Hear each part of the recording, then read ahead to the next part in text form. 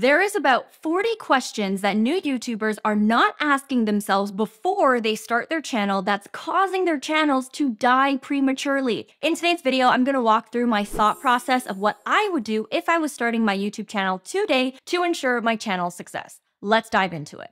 The first phase before you even upload videos to YouTube is your research phase. And throughout this phase, I would ask several questions like, number one, why do you want to start a YouTube channel? What is the ultimate goal here? Because there's a lot of different goals that people pursue. Some people want to get YouTube famous and they want to be an influencer and they want to grow their subscriber rate. Other people have a business and they want to use YouTube to generate leads to that business. And then there's a subsegment of people that want to unlock an extra revenue stream, and they're going to be optimizing for monetization and getting as much AdSense revenue as possible. Now, of course, throughout your journey of being a YouTuber, you can try to accomplish all three of these goals. But when you're starting, I personally think it's helpful to understand what is the primary outcome that you want, because now you're going to be able to understand what your metrics of success are, and that's going to dictate how you optimize your channel. For example, if you are someone who is wanting to get YouTube famous, then your metric of success may be the number of subscribers that you get on the channel. But for other people, if your metric of success is getting customers for your business, then your strategy might be optimizing for search and not necessarily caring about the amount of subscribers you convert, and even not caring so much about the views that you get. You might only want 100 views on your video as long as some of those views convert into buyers, meaning that if you only need 5 clients a month to your business, maybe you don't necessarily need hundreds of thousands of views, and you may not need to have videos go viral. On the other hand, if you are someone who wants to unlock another revenue stream for yourself, then you might want to consider how fast can you get monetized on YouTube? How can you get the highest CPM, which is basically what YouTube pays you per 1,000 views on the AdSense side? Or even, how can you make sure you're strategic with your ad breaks? All three of these people have different objectives, and therefore their course of action is going to be different. That's why to anyone who's starting their channel, I would encourage you to ask yourself the question of, what is my primary outcome? That's really going to help you identify what your course of action is, what your metrics of success are, and who you should be listening to when it comes to how to reach those objectives. Now, throughout this research period, the second question that I would ask myself is, what am I good at and what am I genuinely interested in? Now, if you were someone who's using YouTube because you have a business and you want to get more customers, you likely already know the direction that you want to take your channel. Whereas for someone like me, when I started my YouTube journey, I didn't have a business. I didn't care about getting customers. I wanted to do YouTube for fun. And more importantly, I wanted to be an influencer. I wanted to grow my subscriber rate. That was my initial objective of why I wanted to start YouTube. Because I knew I wanted to be a YouTuber, I wasn't 100% clear on what videos I should be creating. And looking back, I think it's really important to find topics that you're genuinely interested in, because YouTube is hard. There are going to be times where your patience is tested. There's going to be times where you might feel like you want to give up. But if you're someone who's doing YouTube and you're sharing topics that you're genuinely interested in, that's going to give you a competitive edge over someone who wants to do YouTube just for the sake of doing YouTube and is trying to copy and paste what other people are doing. Now, of course, I don't want you to overthink this too much, because over time, you are going to evolve as a creator. For example, when I started my channel, I was genuinely interested in helping people quit the 9-to-5, and this is a topic that I could talk endlessly about 4 years ago. But as I grew in age and experience and maturity, my interests also shifted, and you can see my channel shifting along with my interests as well. But all in all, I personally think that if you want to create longevity for yourself on this platform, it's going to be really important that you find a reason outside of getting subscribers and outside of making money if you want to stand the test of time. Now, if you are someone who is uncertain on how you can answer this question of what am I good at or what am I genuinely interested in, I highly recommend that you ask your friends and family for an objective opinion. One thing that I like to do is I like to ask people what they believe my strengths are, or what they believe is something that comes extremely easy to me that doesn't come easy to them. That's how I found my niche about social media. I didn't realize how good I was about social media until people told me. And a lot of times when you're genuinely good at at something or you're genuinely passionate about something, it seems really easy. And when something comes easy, it's easy for us to discount that and think that it's not worth starting a channel about. Because we think that, oh, if it's easy, anyone can do it. But the truth is that your secret sauce is in the things that come easy to you. Because there are plenty of things that you're really good at that other people aren't good at. And that is going to be the secret sauce of your channel. Now, once you've identified the things that you are good at or the things that you're genuinely interested in, meaning things that you can talk endlessly about and come up with so many content ideas on, the next question that you want to ask yourself is, who do I want to create videos for? And that person that you're thinking of should be a singular person, because oftentimes when you try to talk to everyone, you talk to no one. And so through this process of being in the research phase of trying to figure out what my identity is on my channel, I would really hyper focus on that one person that I am ultimately creating videos for. So for example, when I was trying to figure out the direction that I wanted to take my channel and what types of content that I wanted to do, all I knew was that I was passionate about creating content, helping people figure out their quarter life crises and how to quit the 9-to-5 and my experience in quitting the 9-to-5. And so I started asking my friends of whether or not they were going through that situation. And I had one friend, her name was Joey, and she was going through the exact situation that I wanted to help people in. And so whenever I was creating videos or whenever I was trying to figure out the direction that I want to take my channel or the types of content that I wanted to create, I always thought of Joey. And I asked Joey what her pain points were, what she's looking to learn on the channel, what questions that she has. And any time that I created content, I asked myself, what would Joey want to see? What would Joey want to hear? And what would Joey want to learn? By really zoning it to that one person that I was trying to help, it really helped open a lot of possibilities, but it also helped me remain focused on the mission of my channel. At the same time, knowing what I know now as someone who has a multiple seven-figure business and has over 600,000 subscribers on YouTube, what I would do in addition to what I said is I would create a Google Doc that actually outlines my ideal subscriber. This is the one person that I'm trying to help. I put in the name and I also answer a few questions like, what does this person value? Where else are they finding information? Who are my competitors? What questions do they have? What pain points do they have? What outcomes do they want? And by having it in a Google Doc, it not only helps me and keeps me grounded when I'm creating videos, but as you scale up your business and as you hire people to help support your content, this is a doc that you can share with your team. And I really wish that I did this from the get-go so that I wasn't scrambling later on. And like I said earlier, you will mature as a creator, and this person that you're trying to help will evolve over time. I can assure you right now, the person that I'm trying to help today is very different from the person that I was trying to help 4 years ago. But as a new creator, I really think that these are things that are going to future-proof your channel and give you a sense of direction for those days where you want to give up.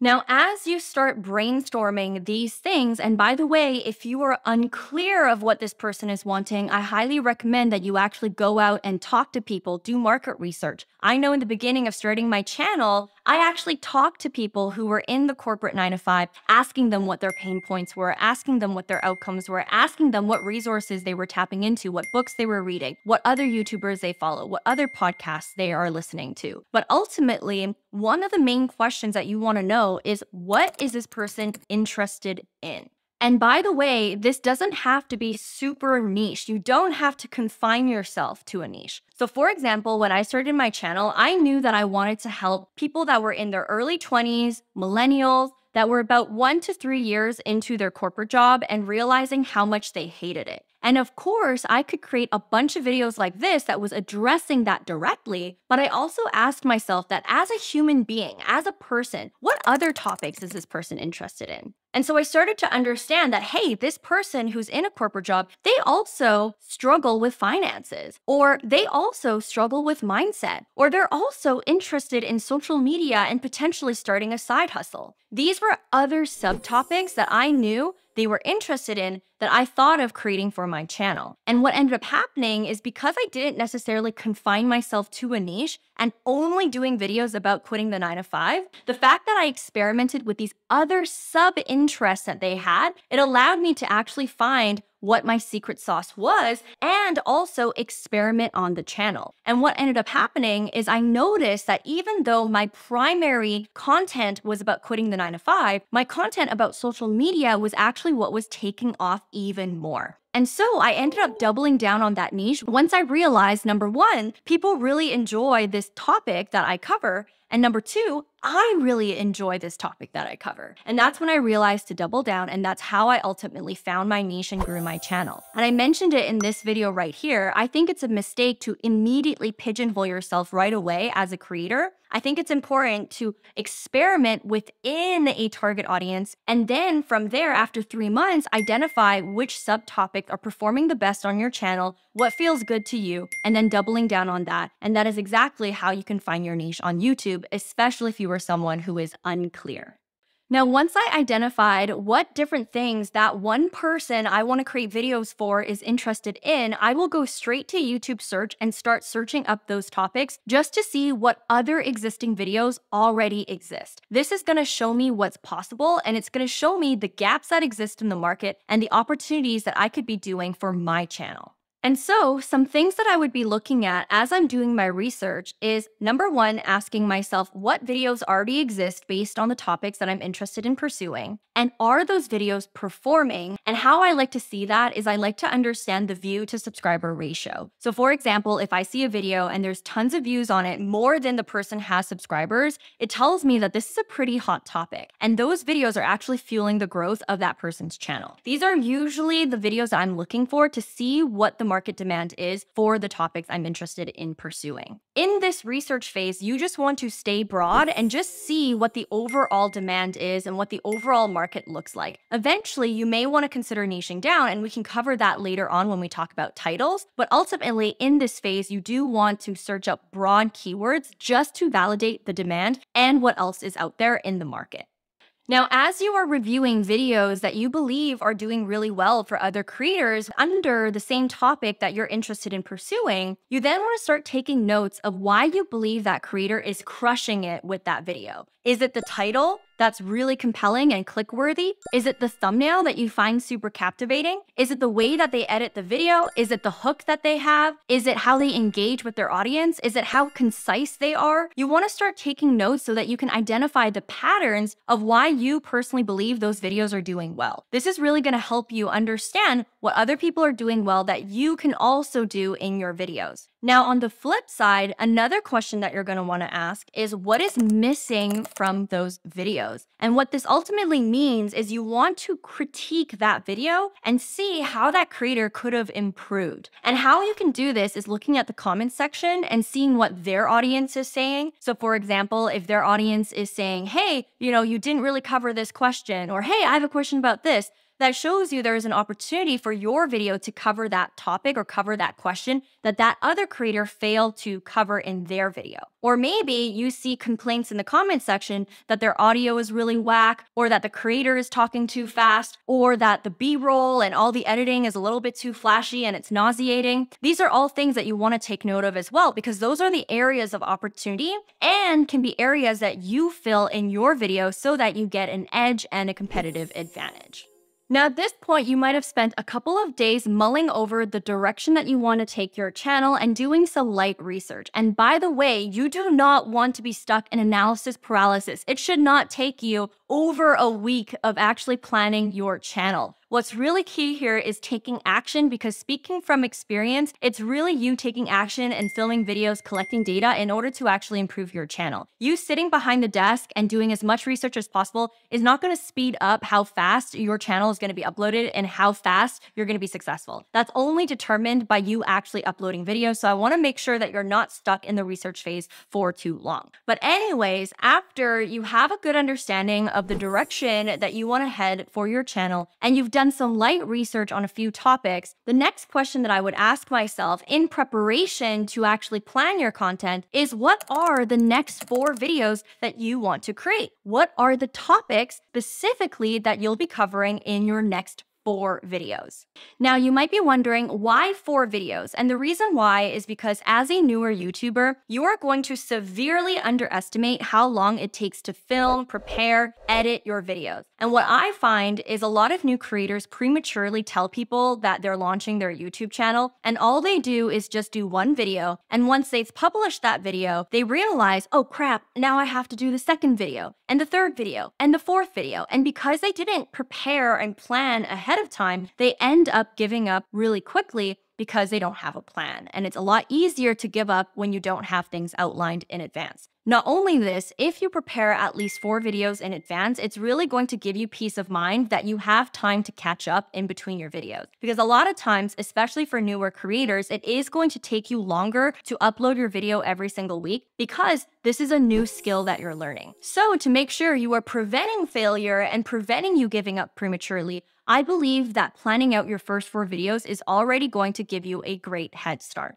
Now, as you think about your first 4 videos, this is where I recommend using tools like TubeBuddy or vidIQ, and I just recommend doing the free version if you would like, especially if you're someone who is not 100% sure if YouTube is something you truly want to pursue. But using plugins like TubeBuddy is really going to help you narrow down topics that will give you a competitive edge. So for example, if I was interested in creating a topic about Instagram, what TubeBuddy will tell me is that this is a very highly competitive topic, meaning that there's a lot of demand for it. But because there is a lot of demand for it, as someone who is just starting out, it might be really hard for me to stand out in the algorithm. And so what I like using TubeBuddy for is to verify the competitiveness of certain topics. And what you want is you want to find a topic where there is a lot of search volume for, but there's not a lot of creators doing those videos. And so with a topic like Instagram, it is not only a really popular search term, but a lot of creators are already doing videos about Instagram in general. And so what I like to do on TubeBuddy is on the side, I like to click around and go through the rabbit hole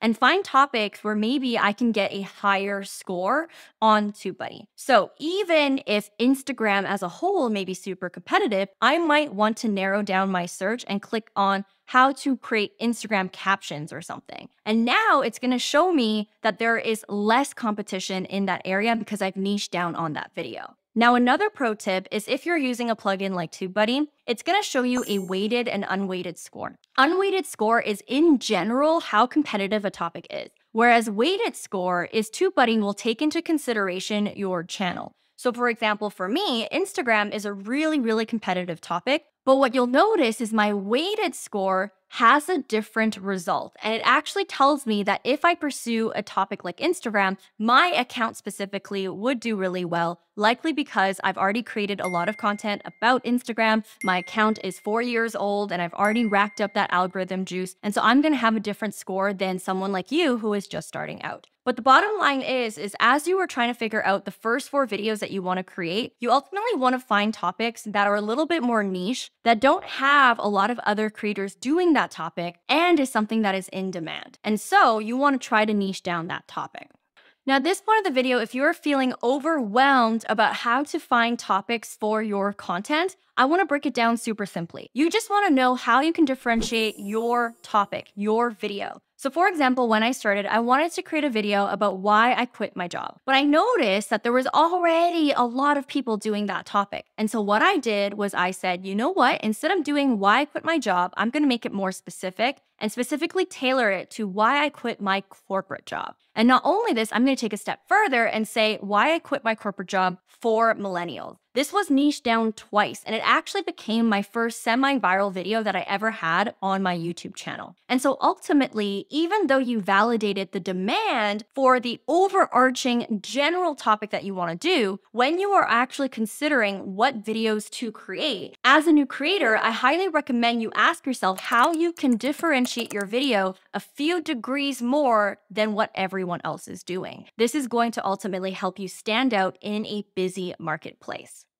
Now, once you've answered the question of what are the first 4 videos that I want to create, you now want to answer the question of how often do I want to post? What is my posting schedule? Is it going to be once a week, which is what I recommend for those of you who are starting out? If you are someone who is really busy, is it bi-weekly? Is it once a month? Is it twice a week, which I do not recommend if you are just starting out here on YouTube? But this is ultimately what you want to get clear on. And beyond just the frequency, you want to ask, what day do you want to be publishing your videos? So for me, when I started my channel, I chose Sundays because I was working at a coffee shop at the time and I was working basically Monday to Saturday. So Sunday was the only time that I could really do uploads. But now I really regret picking Sunday as my upload day because now I have to wake up early on Sunday to publish my video, to promote it, and I prefer to have that Sunday to myself. And so these are things that you want to consider in terms of your lifestyle and when you want to be online when your video publishes. Because ultimately, when your video publishes, you want to make sure that you're online to engage in the comment section, to promote it on your Instagram stories, to make sure that it actually publishes.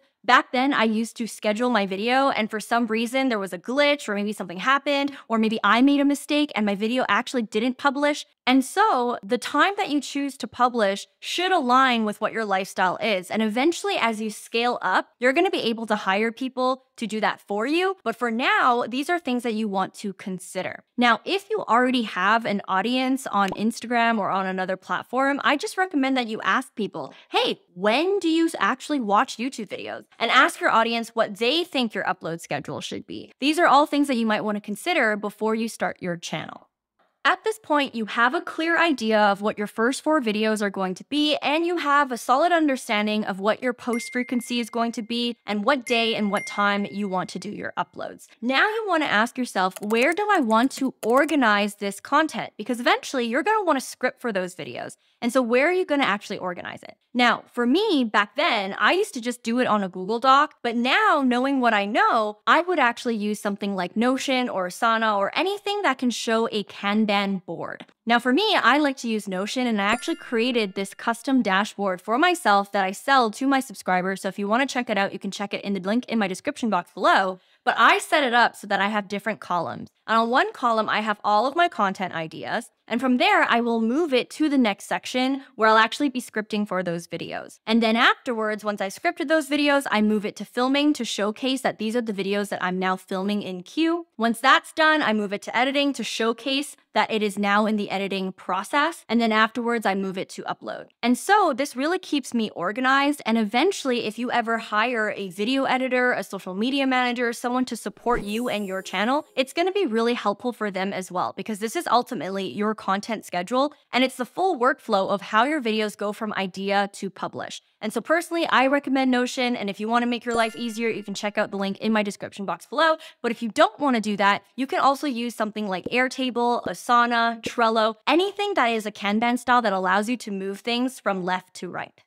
Now, once I've created my Kanban to organize my content, I will now put the 4 video topics that I had in mind, and I will really think about the title that I want these topics to be. If you are someone who is wanting more views on your channel, you need to understand that the most important things is your title, your topic, your thumbnail, and also the hook that you have in your video. And what I mean by that is when someone is evaluating on whether or not they want to click on your video, first of all, they need to know whether or not that topic is of interest to them. So if that topic is about Instagram, they're going to be like, oh, I'm really interested in that. The second thing is the title. What specifically is that video about, and does it entice me to want to click? And also, if that person isn't necessarily reading the title and they're only looking at the thumbnail, they're also asking themselves, based on the thumbnail alone, is this video something that I would want to watch? And now, because of YouTube's algorithm updates and user interface updates, when people are scrolling through mobile or on desktop, if they actually hover over the thumbnail, it's going to start playing the video. And that is exactly why you want to make sure the hook of your video is also really engaging. And we'll talk about the hook later. But ultimately, these are the main components of what causes someone to click. So that's why at this stage, you really want to spend more time thinking about what titles are working for other people and how you can model it for your channel.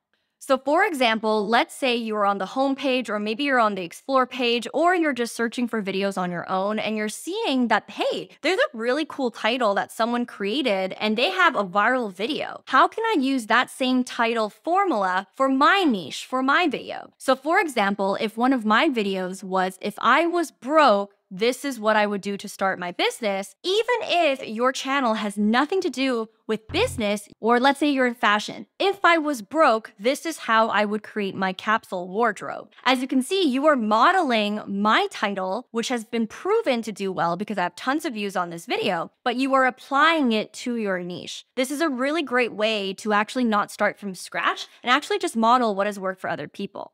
Now, in addition to modeling the titles that have worked for other people, what you can also consider doing is front-loading the search term and then back-loading an emotional trigger. So this is something that I usually do is in the front of my title, I usually put in the key search terms that I know that person is looking for. For example, how to create consistent content on social media. But then in parentheses, I will put something in my title that really creates an emotional trigger or will cause someone to actually click. I kind of call this the clickbait portion of my title. So in this title, I wrote 100 posts in 30 days. That person who was looking for a video on how to create consistent content, they may choose my video over someone else's simply because I have that clickbait portion that really shows someone, hey, if you follow my strategies, you have the potential of creating 100 posts in 30 days, and I'm going to show you how. And so that's how I like to do my title. Now, you might be wondering, why would I front load search terms first? The reason why is because on mobile and on desktop, a lot of times the second portion of that title is cut off. And so if I know someone is searching for a specific topic, I want to make sure that immediately the first half of my title already tells them what to expect from my video. Personally, for me, I think that's going to get more clicks simply because I'm already assuming that the second half of my title is already going to be cut out. And so at minimum, I want to make sure that person knows exactly what my video is about. Now, as a pro tip, if you are someone who has a little bit of money to spend and you want to supercharge your results on YouTube, you can also download a plugin like vidIQ, pay for your premium subscription, and on vidIQ, it'll actually use their AI technology to recommend titles for you. This is a really cool tool that you can use. It is absolutely not necessary. I definitely have not used this feature until recently when I found out about it. But I also want to mention that if you are someone who is either really lazy or someone who just wants to double down on their channel in the least amount of time. That being said, though, once I've identified the titles that I want to do for the first 4 videos, I would pick one video that I want to work on first. And in that video, the next question I would ask is, what would be a compelling hook to get someone to watch the remainder of my video? You should be spending a lot of time thinking about that one statement that you are going to say in the beginning of your video that's going to cause someone to want to keep watching. Most times on YouTube, 50% of your audience will not make it past the 30-second mark, which speaks to why it is so important that you nail the intro within less than 30 seconds. And ideally, you should aim to retain at least 80% of people after 30 seconds. Back then, I used to make a mistake where I would say things like, welcome back to my channel. I'm so excited that you're here. Make sure to hit the subscribe button. In today's video, we're going to talk about this. My name is Vanessa, yada, yada, yada. And I would waste so much time and my intro would take way too long, which is why I was seeing huge dips in my channel when I looked at my audience retention report. And by the way, you can access your audience retention report by going into your analytics, clicking on engagement, and then scrolling down. You're then able to see at what stages people are dropping off in your channel. And what I noticed is that when my intro was way too long, I was not retaining over half of the people that were clicking on my videos. And if you actually watch this video from the beginning, you can tell that I started with a really powerful statement. And what people don't know is that behind the scenes, I spent a lot of time thinking about what that one powerful statement is going to be. And this powerful statement should be something that really gets people on their toes. For example, in the beginning of this video, I said that, hey, there are 40 questions that new YouTubers do not ask themselves, which is why most of their channels are going to fail. If you were a new YouTuber and you heard that hook, you'd be like, oh crap, I want to know what those 40 questions are. And oh crap, I need to watch this video if I want to be successful. And so regardless of what niche you are, when you are planning out your videos, you want to make sure that you understand what is that one powerful statement that you're going to say in the beginning of your video that's going to be less than 30 seconds, that's immediately going to hook someone to keep watching. Because most times, if you can successfully hook someone after the 30 seconds, they're more likely to watch until the end of the video. Now, once you've identified that hook, what is that specific one powerful statement that you're going to create? The next question that you want to ask is, what is the 5 main takeaways of this video? And by the way, it doesn't have to be 5. It could be 3, it could be 5, it could be 10. Heck, in this video, there is 40 main takeaways. But ultimately, you want to ask yourself, what is the body of this video? And you ultimately want to bullet point this. A mistake that I used to make is I used to overscript my videos. And what I found was when I was actually filming my videos, my script really overwhelmed me. Now I really follow mostly a bullet point format so that I can have a simple framework to follow when I'm filming my videos. And by the way, we'll talk about filming later on. But ultimately, when you are scripting your videos, you want to ask yourself, what is the 5 main key takeaways that I want this user to leave with after they finish watching my video? And by the way, if you need help with scripting, I have my Scripting for Success Vault for YouTubers, and you can just check it out in my description box below, where I cover scripting tips in depth, and I also share examples of previous scripts that I have done.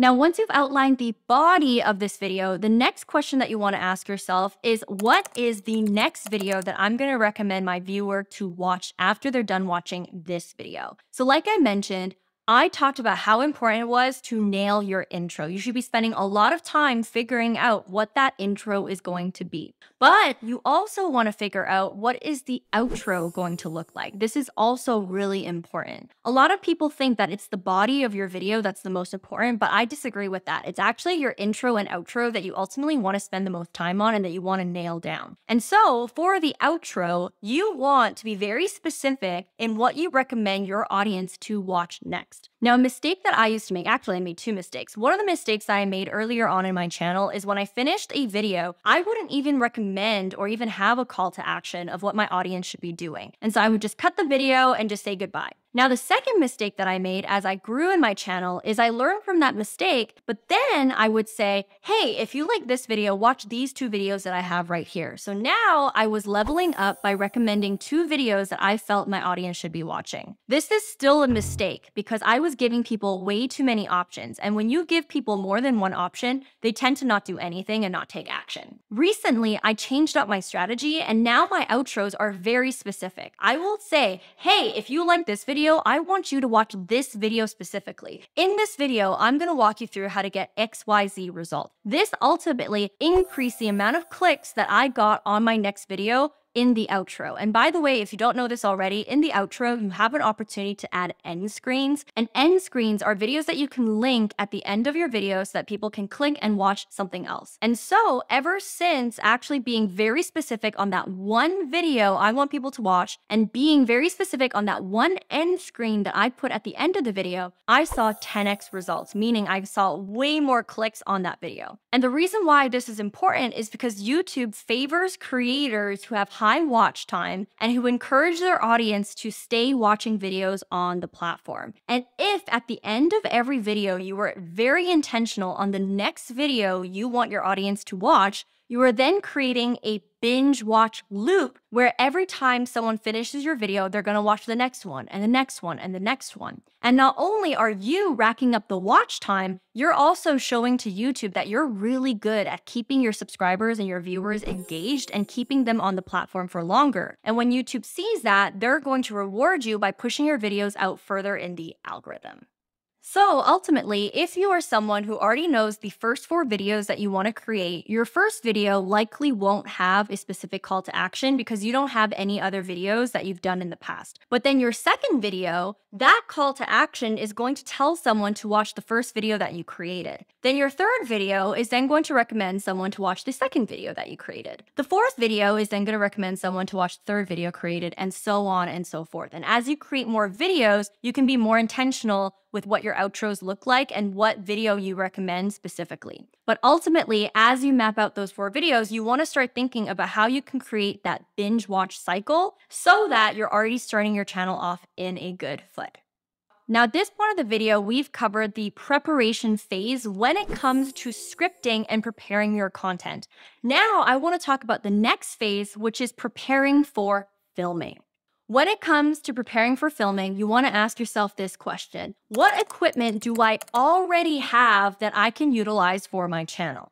When I first started out, I didn't go out and buy a brand new camera. I asked myself, do I already have a camera that is functional that I could be using? Does my mom have a camera that I can use? Does my family member have a camera that I can use? And I used that. The very first camera that I used, I think, was a Canon T3i, and it was a camera that was my family camera. I didn't go out and buy new equipment because I wasn't 100% sure if I even wanted to be a YouTuber just yet. And so I highly recommend when you're starting out to be scrappy and really think about whether you can borrow someone else's equipment, whether your family already has equipment, or whether you already have equipment that you can be using. And if you are someone who has an iPhone, it's really easy to also film with your iPhone, especially if your iPhone is of high quality. You could go into your settings and actually change your video settings to film in 4K if you want to. And I actually have a video right here where I demonstrated what the quality would look like if you used your iPhone camera to film. So check it out if you are interested. But ultimately, a mistake that I see a lot of new creators making is they spend so much money on their equipment, and after 2 videos, they realize YouTube isn't for them or they give up. And the worst part is now they're in the hole with this equipment that they already paid for. And so my recommendation is to already think about what equipment you already have that you can maximize first before splurging on your channel.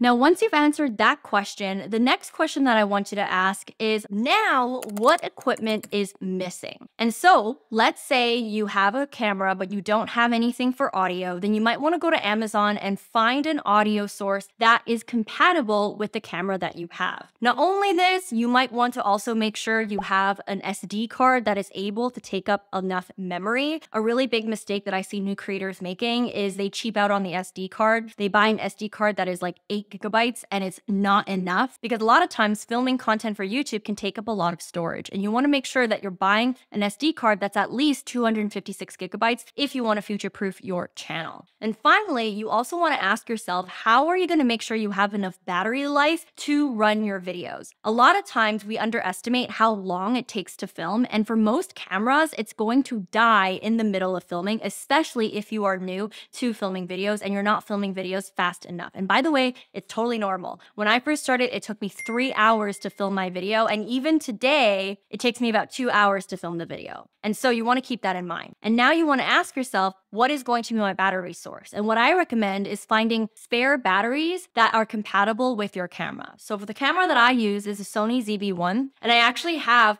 3 backup batteries on charge all the time, just in case my battery dies. In addition to this, back then, I would also buy things like a dummy battery, and a dummy battery is something that you can actually plug into your camera and plug into the wall so that your camera is continuously running. These are really underrated equipment pieces that a lot of new creators don't think about that end up biting you in the ass as you're filming, so I highly recommend that you prepare for that. And then finally, you also want to ask yourself, how are you going to be propping up your camera? Are you going to create a makeshift tripod with a bunch of books stacked up? Are you going to go on Amazon and buy a really cheap tripod? Or do you already have a tripod that's available at home? You want to make sure that your camera is steady, especially if you are someone who's doing sit-down videos.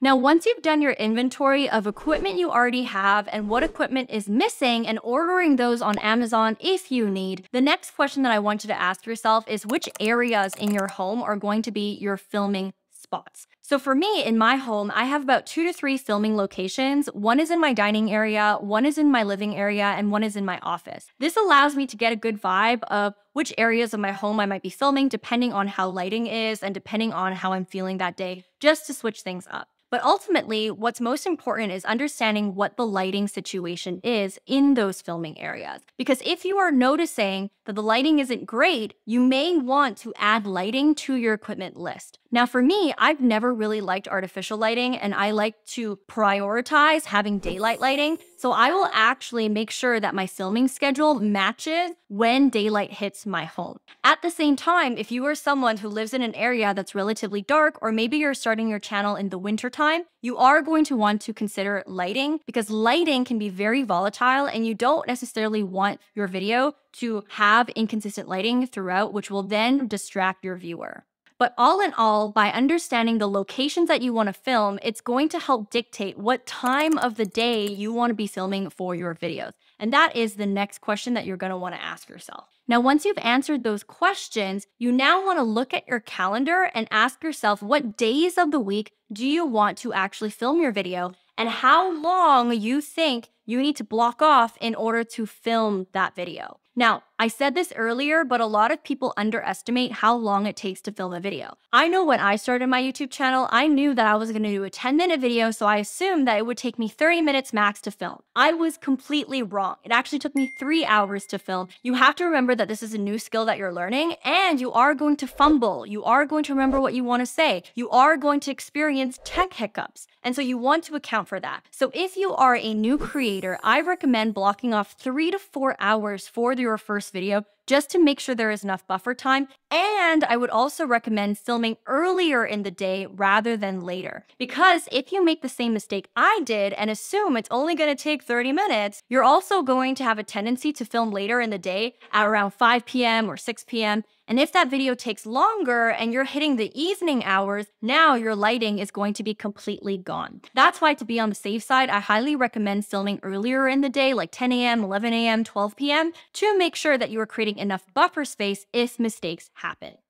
Now, once you've blocked off that time, the next question that you want to ask yourself as you prepare to film is, what exactly is your filming strategy? Are you going to have your script nearby? Do you plan on memorizing your script? Are you going to invest in a teleprompter? When you are filming, do you plan on filming in one continuous clip or multiple different clips? Now, for me, what I prefer, and I've always preferred, is putting my script or my bullet points on my laptop and making sure that my laptop is nearby. And so, for example, even in this video, my laptop is literally right in front of me on a table. And my filming strategy is, instead of filming everything in one continuous clip, I will start speaking a few lines and then I will stop recording. And this allows me at every point to have a checkpoint in my script and actually look at my script before I hit play again. And this also helps me from an editing standpoint, because the end result is, instead of having one really long clip full of mistakes, I now have multiple little clips that I can then string together. And if I ever make a mistake, because I'm filming it in sections, I can easily just delete the last clip without deleting everything else. And so ultimately, this is a lot easier for me, and I have been using this strategy for the last 4 years, which is why I want to share it with you. But again, everyone is different, and you won't know what your filming style is until you actually film videos. But I personally think it's really important, before you start filming videos, to just ask yourself, how are you going to prepare yourself for filming, and what is your ultimate strategy when it comes to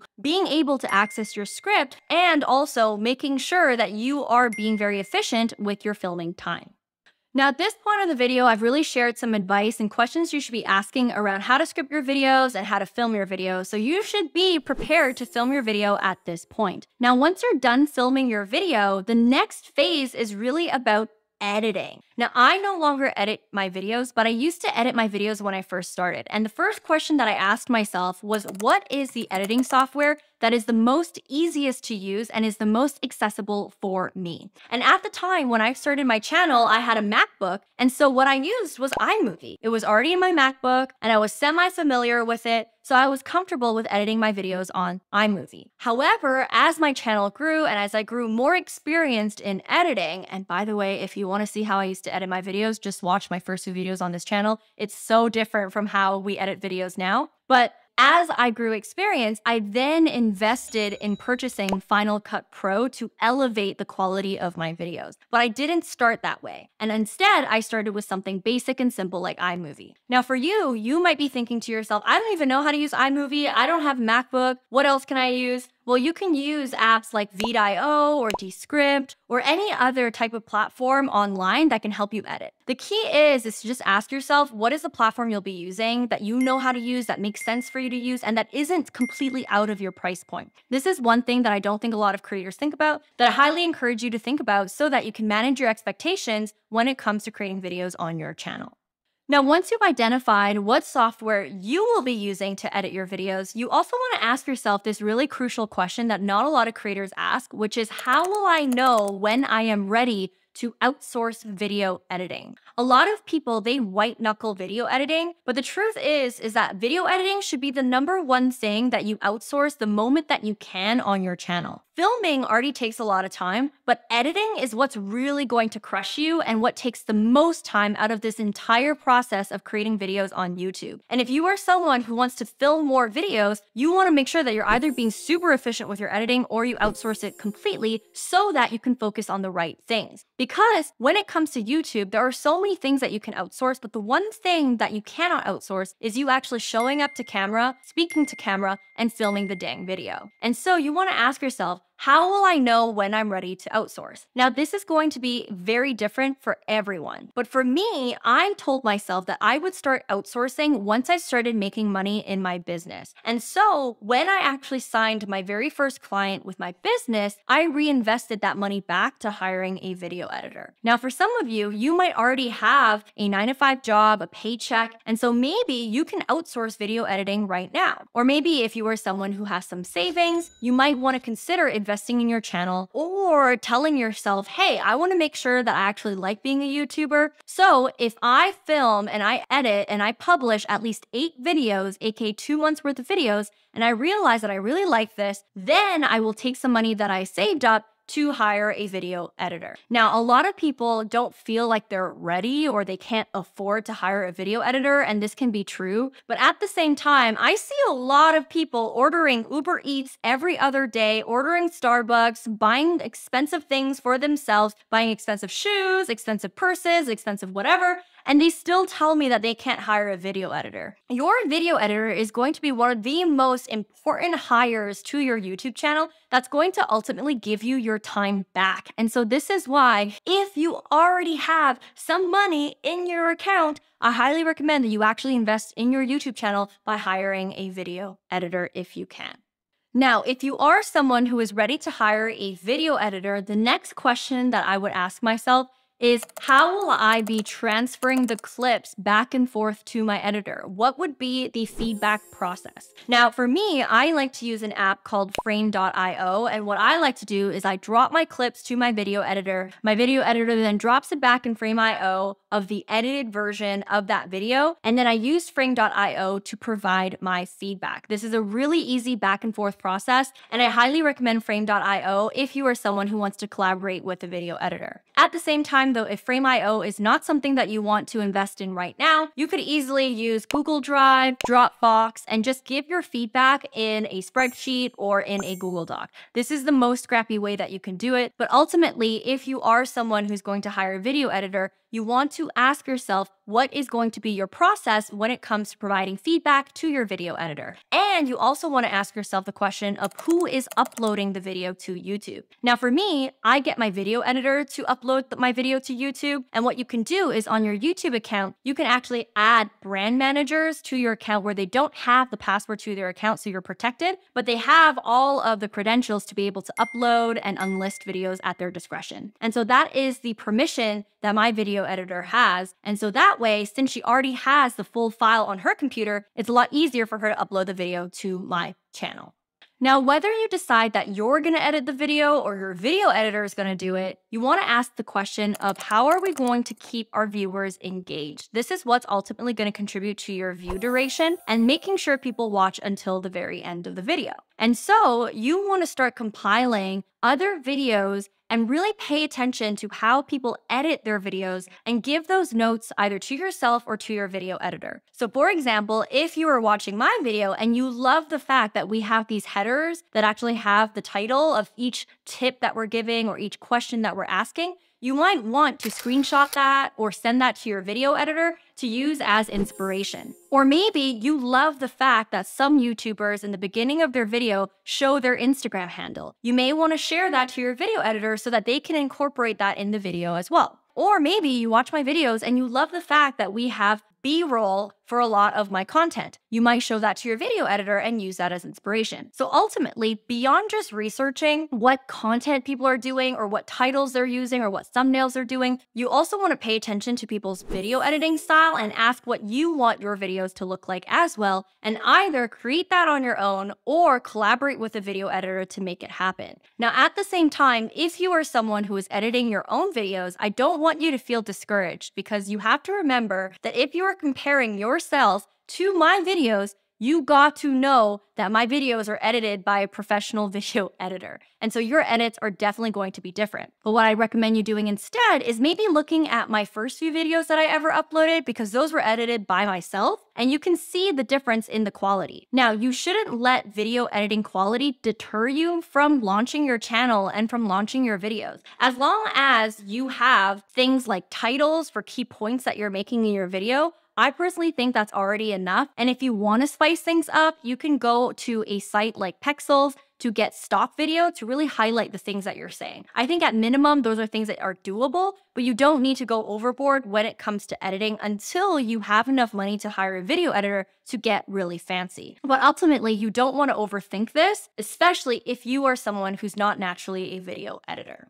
All right, now that we've considered questions that you should be asking when you're hitting the video editing phase, now let's talk about the optimization phase. This means that your video is already edited and now you're uploading the content to YouTube. Now, at this stage, you want to ask yourself, the title that you previously determined, is that actually the title that you want for your video? Once that's confirmed, you then want to put that in the title section. But then the next question that you want to ask is, in the description, what are some key things I always want my viewers to know about? This is where it's going to be really beneficial for you to leverage the upload default setting. You go into your Creator Studio, you go into settings, and then you go into upload defaults, and now you're going to be able to paste a description template so that every time that you upload your video, that same description is going to be there. So for me, in my upload template, I always have affiliate links to my equipment because I know this is something that a lot of people are interested in and I want it in every single video. I also will have links to any products or services that I sell that I want people to be able to access on Evergreen.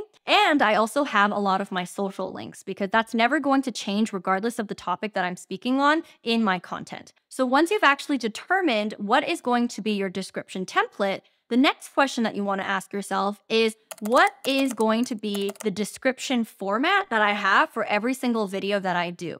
Because what you have to realize is every single video that you do is going to be different, but you don't want to be creating a new description from scratch, even though half of your description is already templated. So for example, for me, I determined that for every single video, I will paste the title in the first part of my description, and then I will tell people what people are going to learn in that video. And each of my descriptions follow a very similar format. And the reason why I recommend that you think about this now rather than later is because the more that you can create a process, the more that you can systemize your workflow, the faster it is going to be when you actually upload more videos. You want to reduce the amount of time that it takes for you to prep videos. And when you create systems and processes, frameworks, and templates, it's just going to make your life a lot easier. And when you get to a stage where you are hiring support, whether it's a social media manager, a YouTube strategist, a video editor, if you give them the template, they're going to be able to fill in the blanks quite easily. Even for me, a lot of my descriptions now, my social media manager handles it. And all I tell her is to follow a specific structure, and she follows it every single time.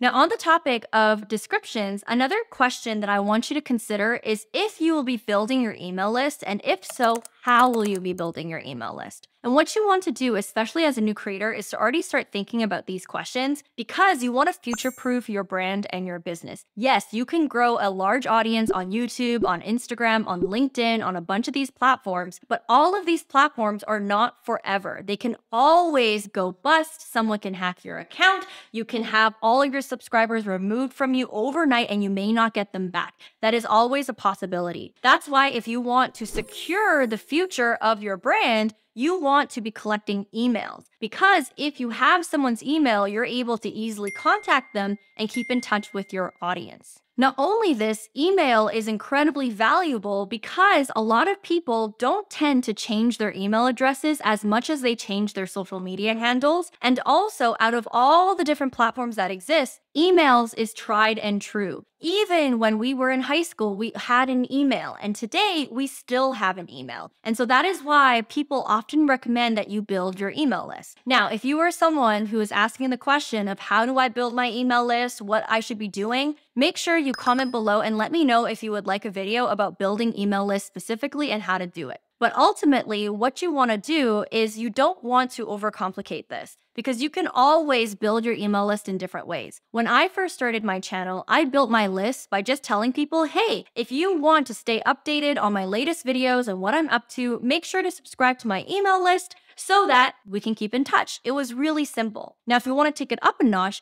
you can create PDFs that people can download only if they give you your email address. So for example, let's say for this video, I attached a PDF that was the entire A to Z checklist on how to launch a YouTube channel. Many of you would likely want to download that by giving me your email. Now, if you don't have the time to create a PDF, what you can also do is start a weekly newsletter. So for me, I have my Creator to CEO newsletter where every single week I share exclusive tips, lessons, and stories on how to navigate being a creator and being a CEO. I have over 100,000 people on this email list because people want insider info from me. And this is a really fun way for me to add additional value to my audience. Not only this, I have another email list that's called the Content Crew. There's about 1,000 people on here, and it's basically my notification gang. It's people who sign up and specifically want to stay up to date on all the content I create. And once a week, I will literally send them a link to my latest YouTube video so that they won't miss it. It can be as simple as that. And so, regardless of what avenue you want to choose, I highly recommend at the end of the day to really think about this as a creator on how exactly you are going to be collecting emails, because this is ultimately what's going to future-proof your brand and your business. In addition to how you're building your email list, the next question that I would ask too before I launch my channel is, what is my cover banner gonna look like? Now, notice how I didn't mention cover banner in the beginning of this video. It's because a cover banner isn't the most important thing for you to get started, but it is something that you'd want to consider before launching your channel. And specifically, in your cover banner, you wanna ask yourself, what is the value proposition of my channel? And for example, mine is all about helping creators and CEOs supercharge their influence, impact, and income. Now, if you don't know what your value proposition is, this is a really great opportunity to at least put your content pillars. So for example, if you identified that you want to talk about social media, quitting the 9-to-5, and financial freedom, then you're going to want to have those 3 pillars on your cover banner so people know what to expect. And like I said earlier on in this video, if you've determined the frequency that you're going to be uploading, this is also information you might want to consider putting in your cover banner. For example, I upload videos every Sunday. Now, what's most important is taking advantage of the links that you can put in that section of your channel. This is where you can put your social links, but more importantly, you have the ability to add one custom URL. This is where I highly recommend that you have that link that's going to build your email list, whether that is a free PDF guide, your weekly newsletter, a free training that you provide if someone provides your email. These are all things that you might want to consider linking. And then on the cover banner, actually adding a graphic that points down to that link to draw attention to it so that you can build your list even faster. These are things that you might want to consider, especially if you're already thinking about building your list, is asking yourself how you can make sure that your cover banner has synergies with them. Now, as you are on the home page of your channel, the next question you might want to ask yourself is, what playlist are you going to create to organize your videos? So what you can do is in your channel customization settings, you can set it up so that it's playlist oriented. What you'll notice in my channel is I've actually put a lot of my playlists in the front page, where you have Instagram, YouTube, entrepreneurship, and quitting the 9-to-5 all neatly organized. Now, of course, if you are starting out, you might not have enough videos to create playlists, but it's definitely something that you want to consider and eventually customize later on so that you can create some organization in your channel and also make your content pillars extremely clear. Now, beyond just optimizing your channel as a whole and structuring the descriptions and creating templates for yourself, the next thing that you also want to consider and ask yourself before you schedule out your videos is determining for that specific video, what info cards are you going to be showing? Now, if you are just starting and you just have that one video, you're not going to have the ability to add info cards, but eventually you will have that ability. And ultimately, before you schedule out your video, you want to rewatch your video and find points in the video where you can recommend other videos to pop up on the side of your video. This will encourage people to know that you have other videos available and create that bingeability. The next question you also want to ask yourself is, what is your end screen? And your end screen is what I talked about earlier on in this video, which is that one call to action, that one video you want your audience to watch next. These are things that you want to optimize beforehand. And then the next question you also want to ask is, what is your pinned comment going to be? So before you schedule your video, especially if it's listed as unlisted, you're going to be able to add a comment to your video beforehand and pin it to the top. So you want to be strategic with this. What I like to do is in my pinned comment section, I will ask a question that encourages engagement, but then I will also say PS and have a link to any of my offers, my services, any landing pages that will build my email list, something that's a little bit more strategic, whether that's going to get me more customers or get me more leads to my business. Now, at this point of the video, we have covered a lot of ground, but there is one thing that is missing, and that is after you schedule or upload your video officially, you are going to want to ask yourself, how are you going to promote it? Which leads us to the next phase, and that is the promotional phase.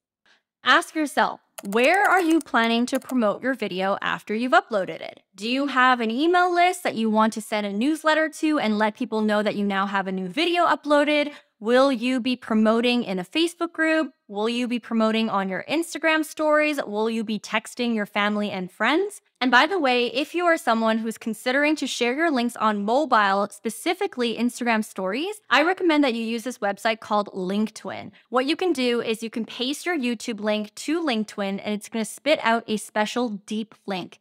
What's going to happen is if you link that link in your Instagram stories on mobile, if someone clicks on it, they're going to be directed to the YouTube app directly where they can comment, subscribe, share, and do all the things because they're on the YouTube app. Whereas if you use this common YouTube link and you put it in your Instagram stories, it's going to create a friction point because when someone clicks on it, it's going to prompt them to subscribe because it's actually directing them to the web app. And so you don't want that. This is the pro tip that I have for you if you are someone who is considering to promote your videos on Instagram story.